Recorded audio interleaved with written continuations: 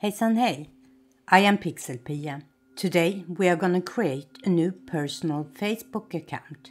So let's move over to my computer and get started. So here we are at facebook.com and we start by create new account. The first thing we have to do is to put in some personal information.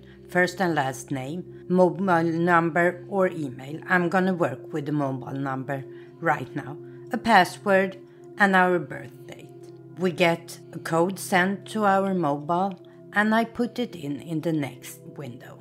After that, our account is created and the first thing we see is some suggested friends to add to our account. I'm not doing this right now.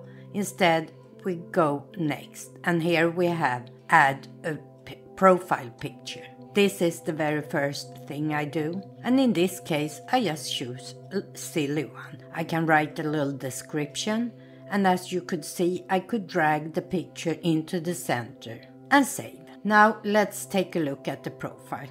Everything that's there right now is my profile picture.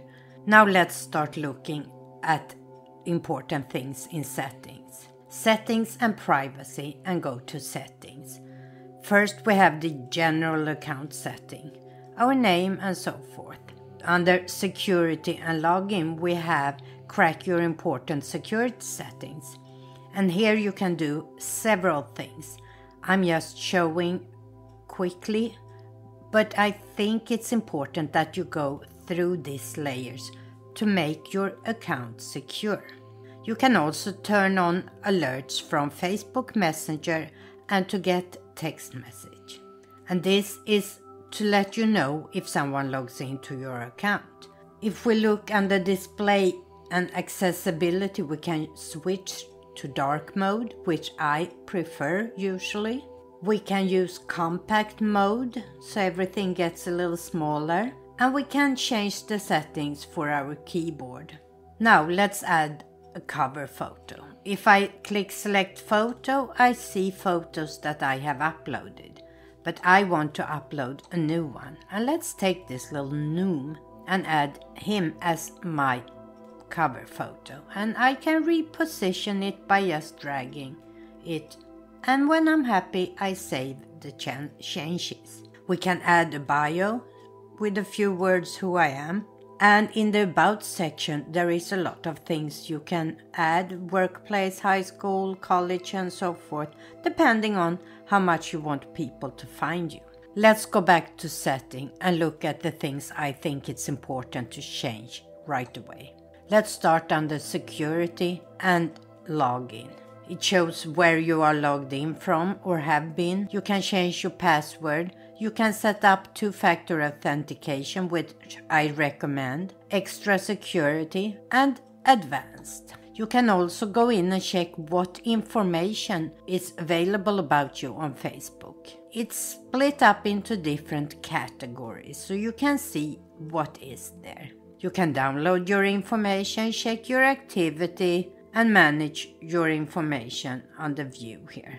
And maybe more important, you can both deactivate or delete your Facebook account from here.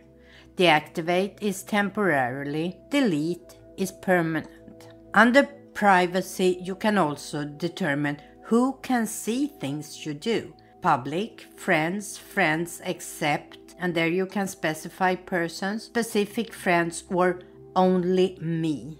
Only me will make it totally private.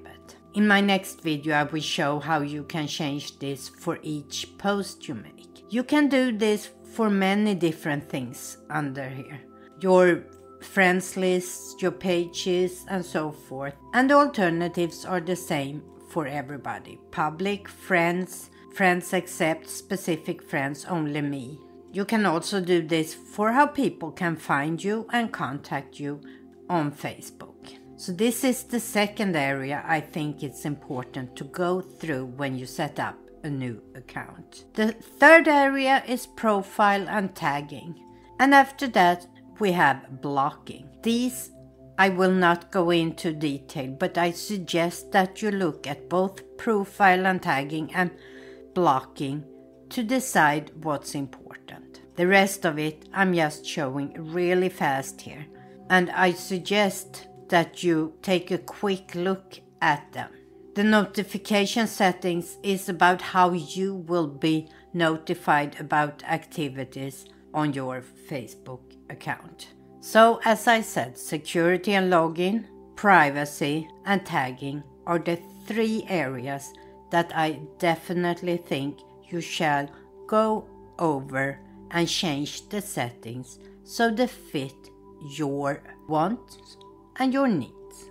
This was just the very first look at Facebook. I will continue this series, and if you have any specific topics you want me to cover, please leave a comment down below. In my next video, I will talk about the many different ways you can use to interact with other people using Facebook. Remember, never stop learning.